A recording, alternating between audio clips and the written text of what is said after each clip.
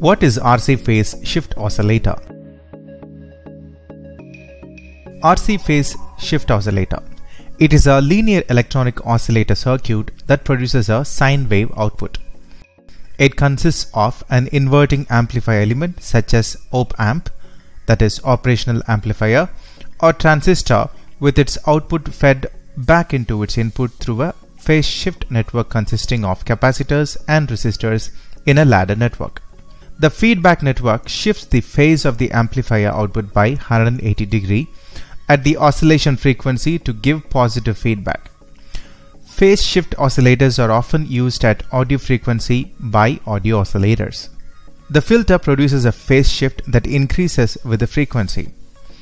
It must have a maximum phase shift of more than 180 degrees at high frequencies so that the phase shift at the desired oscillation frequency can be 180 degrees. The most common phase shift network cascades three identical resistors capacitor stages that produce a phase shift 0 at low frequencies and 270 degrees at high frequencies. Now let's look into RC phase shift oscillator using OpAmp. An RC phase shift oscillator is a sinusoidal oscillator used to produce the well-shaped sine wave oscillators. This oscillator is used in numerous applications such as a local oscillator for synchronous receivers, musical instruments. The essential component used in an RC phase shifter oscillator is an operational amplifier, inverting amplifier with its output fed back into its input using a regenerative feedback RC filter network. Hence, the name is called an RC phase shifter oscillator. The frequency of oscillators can be changed by changing the capacitor. The frequency RC network has a phase shift of 60 degrees each. Hence, the total phase shift provided by the three RC network is 180 degrees.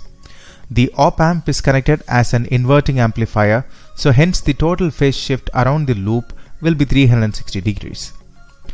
This condition is essential for continued oscillation.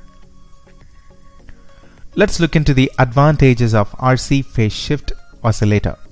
This circuit is very simple and cheap as it comprises resistors and capacitors. It provides good frequency stability. The output of this circuit is sinusoidal, that is quite distortion free. The phase shift oscillator circuit is simpler than the Wien bridge oscillator circuit because it does not need negative feedback and the stabilization arrangements. They have a wide range of frequency, that is from a few hertz to several hundred of kilohertz.